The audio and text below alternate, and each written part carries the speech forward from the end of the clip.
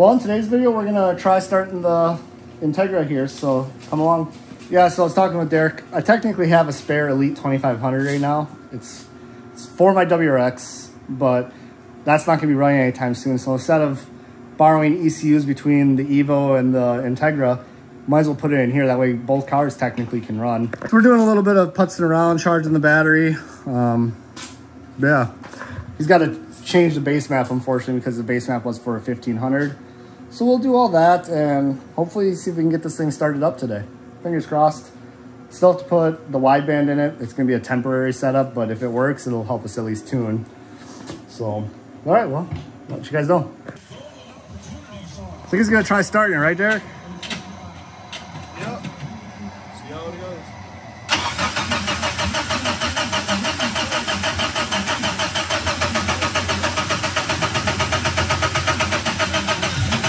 A little bit there.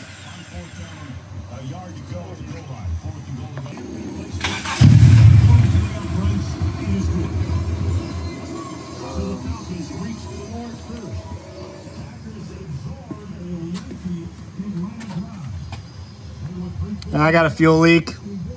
Okay.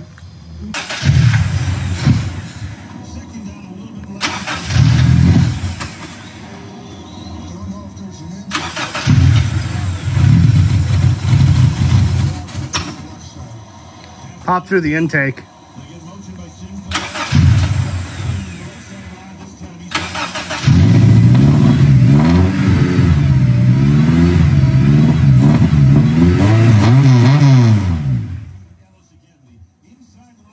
Well, as you guys saw, it started, but my regulator's leaking a little bit, so I gotta either change that or get a gasket or something. But it's really all we can do today, because with the fuel leak that we can't solve today, there's no point. We can't drive it. We got other stuff going on.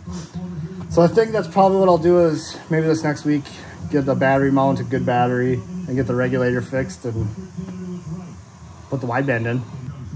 Yeah. Yeah. Yeah. Yeah. Take it to your shop. Get there. Got the 8.6 on the shop, Derek. Yeah, that's all we're gonna do for today. So good progress though. Yeah. All right, I'm back working on the car. The fuel leak, the ORB fittings, they have little O-rings. They had cracked. So I got all those replaced. I got a new return hose here because the other one was really dry and everything too. So we'll get that fixed. That should take care of our fuel leak. We got to do the battery yet too today. When we get to the battery, we'll get to the battery. Let's get this fuel leak fixed here real quick, and then once we get the battery in, we'll test it. Yeah, so the other day I got the old battery out and got the melee mount. I'll figure out how I want to mount it. I'm going to film a YouTube short on this real quick, so you can just check that out. But I'm going to get this mounted, and then we can check for leaks here real quick. Yeah, so there's the battery all mounted up and everything. So let's see if we got any fuel leaks here. My key. Let's see.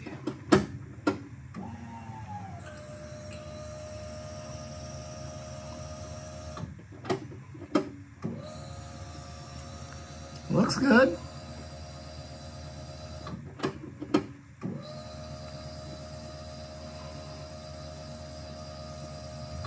Yeah, so we got no fuel leaks.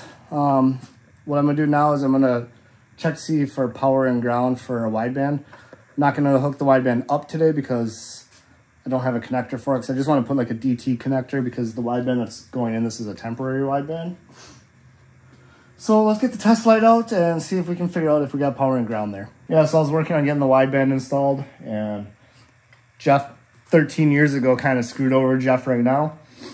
When I put the O2 bung in the exhaust, I didn't drill it out far enough. The old O2 fit just fine, but the new widebands have a bigger diameter. So now I'm gonna have to jack up the car, get underneath there with like a die grinder, and carefully oval it out and hopefully not screw up any of the threads. I do have some taps, so if it does get a little wild, at least I have a backup plan. But car's here, so I'm gonna have to crawl under here and do it. There's gonna be no room to film, but wish me luck. So I'm gonna get going on that. Yeah, it actually went pretty good. I was able to put the carbide on my snap-on die grinder or whatever, and put it into the hole, put it on low speed. Then I'd turn it on, I just kind of pull it back to kind of get where I needed to. Didn't have to tap any of the threads or anything. So the car's ready to get tuned. We got a bunch of rain right now. I'm thinking Sunday, hopefully I can maybe put some miles on this. Be kind of cool. But, that's all I'm gonna do right now. So hopefully see you guys in a couple days. So I think the plan is to, oh, that was right. The plan is to take the car driving today, but it's covered in dust and dirt. So me and my daughter, we're gonna wash it here real quick and then hopefully get some street tuning done.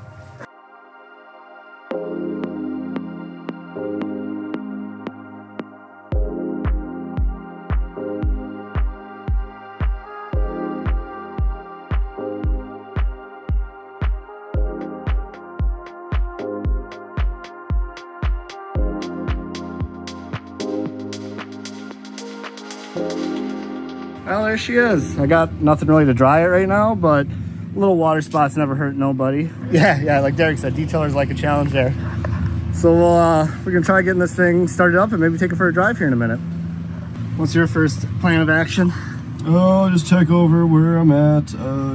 We'll set throttle position and then start up and get it running right. We'll just drive it around. Yep.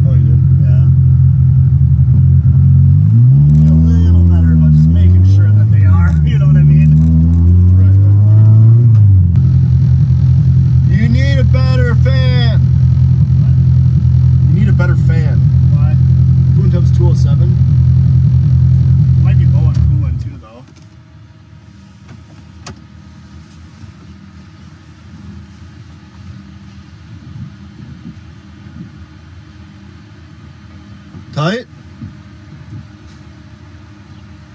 God damn it, Jeff. Trying to kill us. 226. Well, it came down quite a bit when I was driving.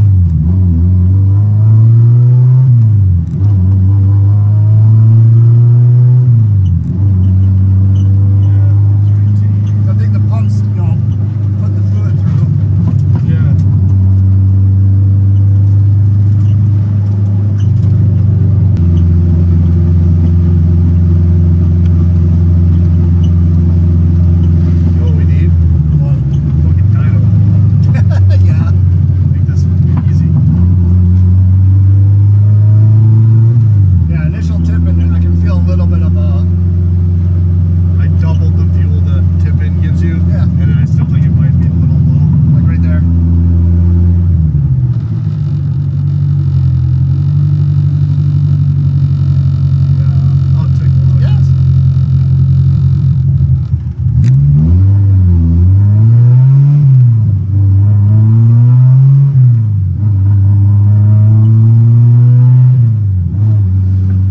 Well, first drive almost was a disaster. I remembered I had these wheels ceramic coated a year or two ago.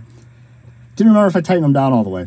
Turns out I didn't. So we turned around real quick and we had a little bit of overheating problems, but also low on coolant from doing the intake swap. But everything else is going pretty good so far.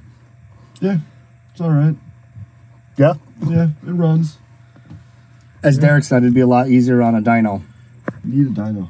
Yeah, we need a dyno. Well, just driving.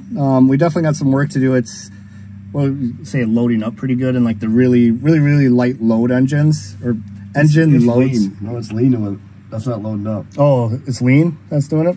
Yep. Okay. But yeah, ITB lean when you open up the throttles a little bit and... Well, it makes sense. There's that snap. Well, there's like way more air than the engine's going to use then. So... Yeah, that makes sense. It needs more fuel down there. But we have... it runs and drives. First time I've driven it since probably 2019, maybe, probably. But that's all we're probably going to do for this year. I mean, it's the end of October. We can continue to do the rest of it next year. Got any comments or anything, Derek? No. Well, I'm going to do one, and then we'll take it for a quick ride again. Oh, yeah? Yeah. Oh, well, I guess we're going to do another one to see how it goes. Well, we got a little bit of a problem. It doesn't want to stay running, and it's running really rich.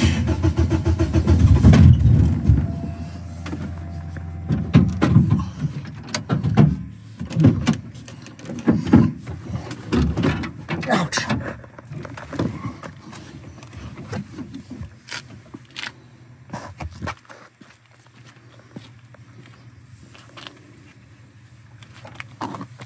Injector's all plugged in. Look like it.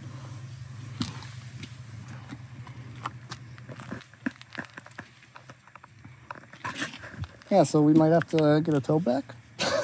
Yeah. Well, we're gonna see if we can do some roadside diagnostics here real quick. Yeah, not sure what happened. We ended up getting it started and drove it back, but that's a little concerning. Yeah, I don't know what's going on. So, hey, we're back at least though, like I said. Yeah, so that's pretty much all we're gonna do on it. I'm gonna say, you're gonna be in the video now. You're gonna be in the video now. So yeah, we're done working on it for the year. What we really have to do is we have to balance the butterflies and probably get it on the dyno just so we can load it easier and stuff. But that's all that's gonna happen with this car for right now. Again, this is the first time I've driven it since I think 2019. And I feel better now because I can actually justify having this car, if that makes any sense. But if you guys like this kind of video, make sure you subscribe and we'll see you next time.